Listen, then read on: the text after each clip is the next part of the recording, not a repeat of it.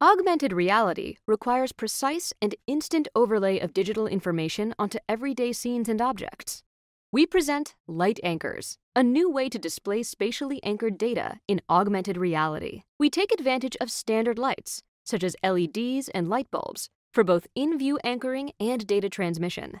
For every incoming frame of video, we create an image pyramid, such that lights, big or small, close or far, are guaranteed to be 1 pixel in size at one level. Our algorithm then searches for light anchors using a max pooling template that finds bright pixels surrounded by darker pixels. This process produces many candidate anchors, such as the buttons on the keypad, which are also light in color surrounded by darker material.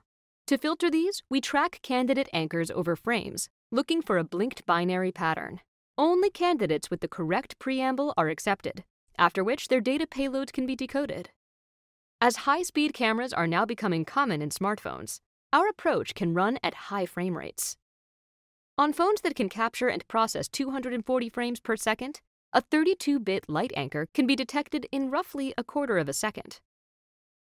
Light anchors can be used in different ways. First and most straightforward is to transmit fixed data. For example, the name of a building and its opening hours. It is also possible to encode a small dynamic payload. For example, this power strip reports its live power draw. This glue gun provides its current temperature and use status. And this fire alarm outputs its remaining battery life. Here we see a router that displays guest Wi-Fi credentials to visitors using its status lights, and a security camera that shares its privacy policy. This rideshare's headlights emit a unique ID to help passengers find the right vehicle. Finally, light anchors can transmit connection information, such as an IP address and one-time security token, which permits interactivity, as can be seen in this thermostat demo.